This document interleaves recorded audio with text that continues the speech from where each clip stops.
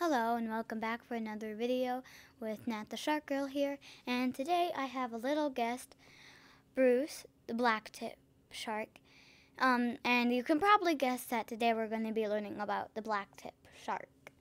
I want to mention a few things before I start talking about the Black Tip Shark. So, the first thing I will tell you is that I did this research for my friend and his brother. And another thing I want to mention is that there is a difference between the Black Tip and the Black Tip Reef shark. They are a slightly different size, and they have a similar color but not quite. Okay, let's get started.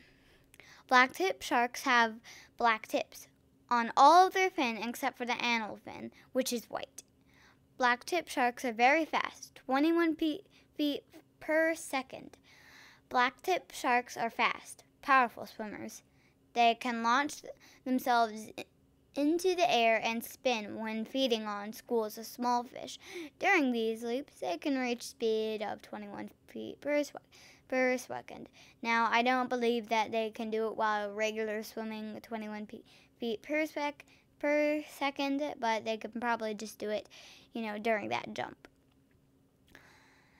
Blacktip sharks can live up to 10 years old. Males mature by the age of 4 or 5, and females reach maturity later, at age 6 or 7. Females can start reproducing at age 4 or 5 years and continue to have pups for life. These sharks do not lay eggs, but give birth to their young alive. These sharks owe their name to the black tip of their dorsal fin and prefer to live in shallow waters near the surface. Blacktip sharks are found mainly in the Gulf of Mexico and Caribbean Sea, but travel coastal waters around the world.